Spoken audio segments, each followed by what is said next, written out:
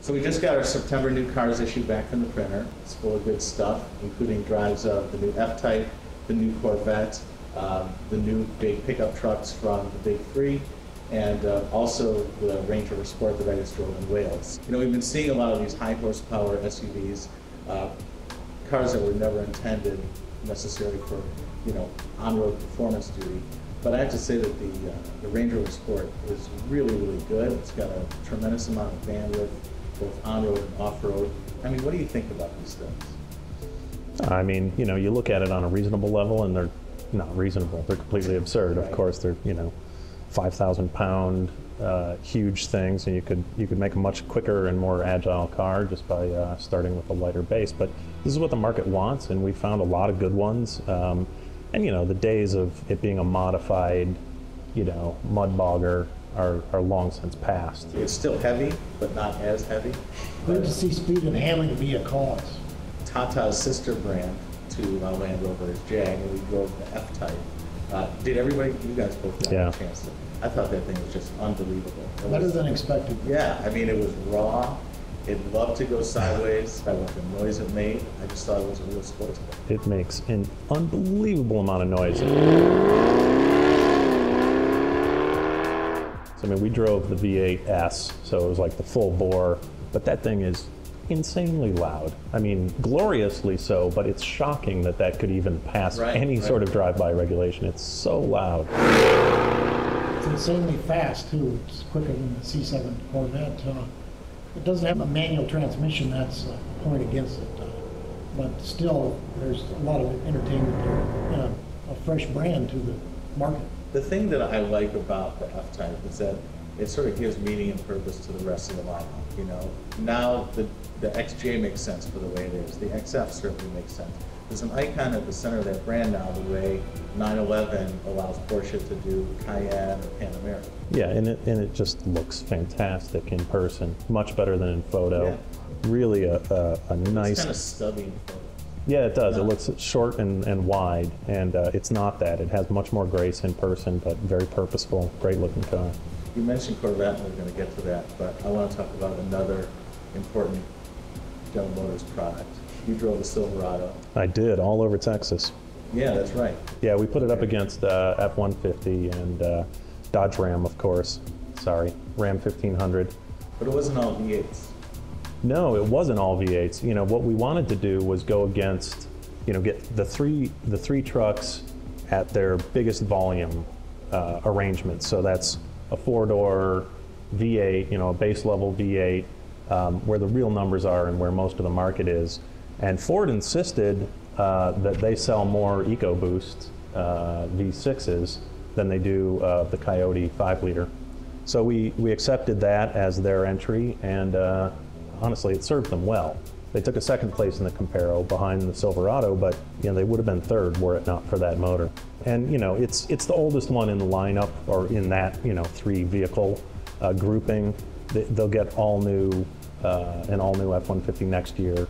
So it was at something of a disadvantage, but you know, it feels a little loose, like, you know, the doors flap a little bit, it's like a jittery ride, and the interior is not the quality it was, or, you know, rather the other two have really picked up their game, particularly General Motors, and so, yeah, Ford did not show as well as you might have thought. Did you drive that Silverado that we had in the office? I liked it. I was very impressed. The Ram's been my favorite for a long time, but it shows what careful tuning without benefit of a turbocharger, coil springs, or air springs can do. It rides great. GM's getting religious about weight, and you see that throughout, and even in the trucks. And the future trucks will be lighter. Hopefully the SUV versions will be, but that pays off without having to pay for it. It's a money saver. It paid off huge in fuel economy, which matched the EcoBoost. It's 400 pounds lighter than the Ram. And, you know, and at that point, that's its killer technology. You're helping your braking, your handling, your fuel economy.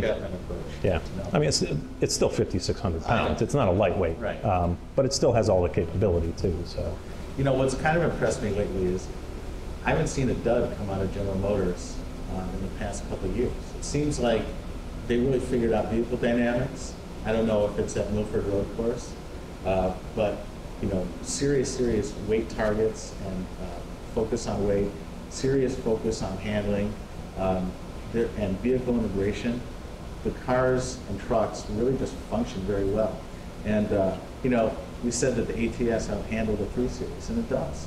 I can't wait for the CTS. It seems like sort of from the ZR1 CTS-V forward, all these cars have been really well resolved, and I don't know if GM is getting the credit it deserves for putting out cars and trucks that really handle great. Yeah, even like an Impala. I know. Has a really nice chassis. ATS is obviously, as you mentioned, is great. Corvette.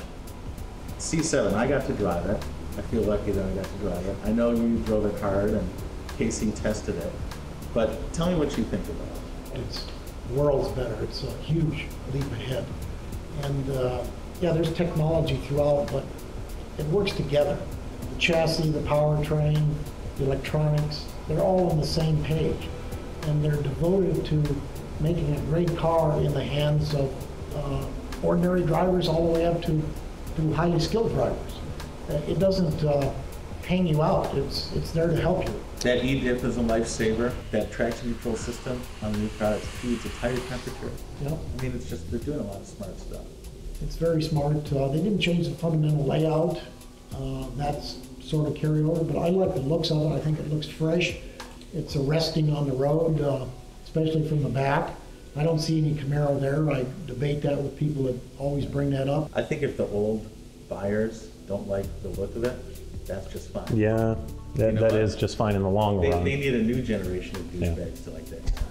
The old guys are taking up C6s because It's got round taillights. Yeah, they think that's it, but they haven't seen enough C7. They haven't driven it, and they're going to need to make that switch when they do. The aluminum structure is so much different, and it was a hydroformed before. It was a now constant section before. Right? Yes, now it's got castings and extrusions, and there are huge increases in stiffness at key places, and that pays off throughout, whether it's a convertible or a coupe, whether it's handling, ride, interior quietness. It just makes a quality feel. They spent some weight on seats too, and there are electronic things, displays and better infotainment. All that adds weight. The Right. E-diff adds weight. This is the first one we've seen with a slight rear weight bias. It's very close to 50-50. To me, that's a good thing. Right. I don't buy the 50-50 as the ultimate. It's really not. You want weight on the drive wheels. Corvette's heading that way. I hope they get to mid-engine someday. Do you know something we don't? I'm praying for Seattle.